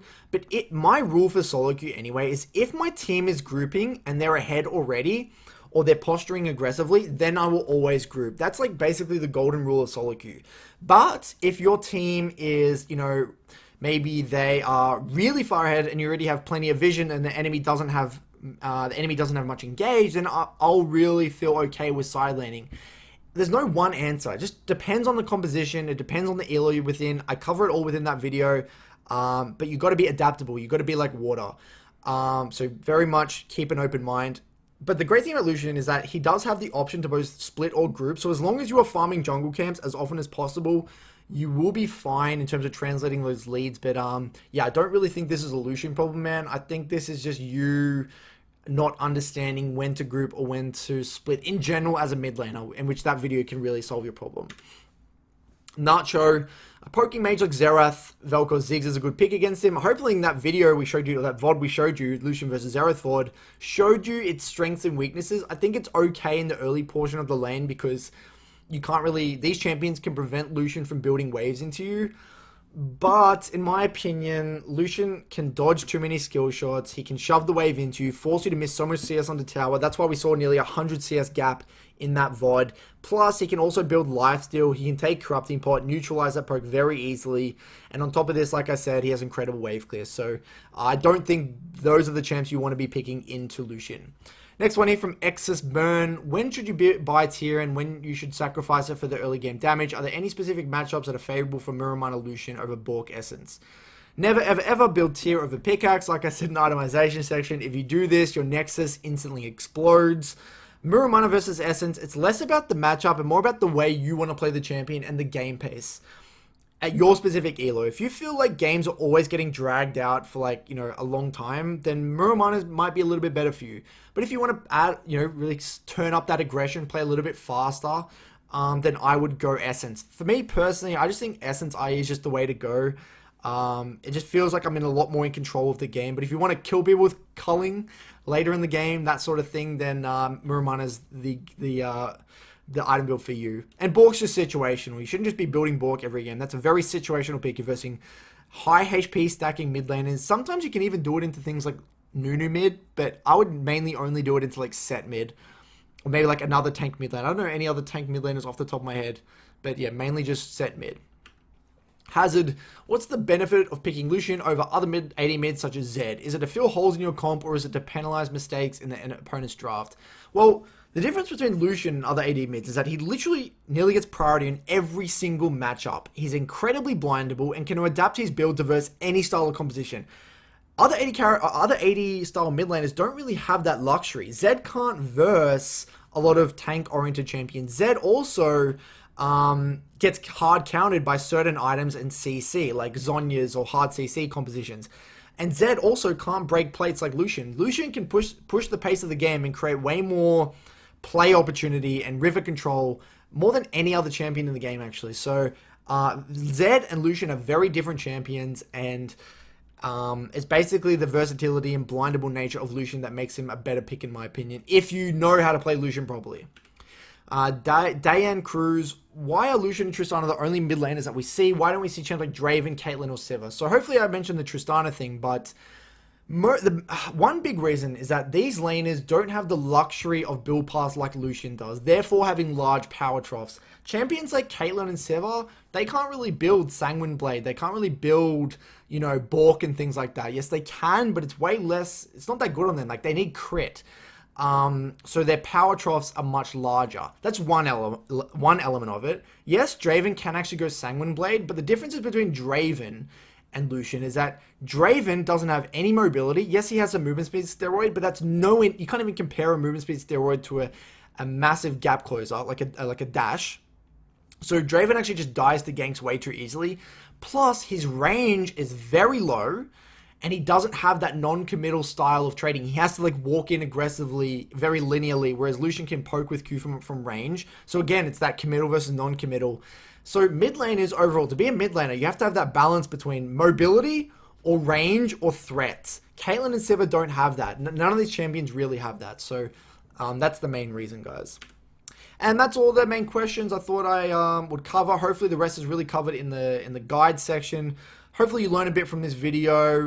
If you have any more questions about this champion, feel free to let me know in the comment section below, or join the Discord and ask away there. Hopefully you have a lot more success with Lucian mid lane, and have a bunch of fun and good luck in your solo queue games. Cheers, guys.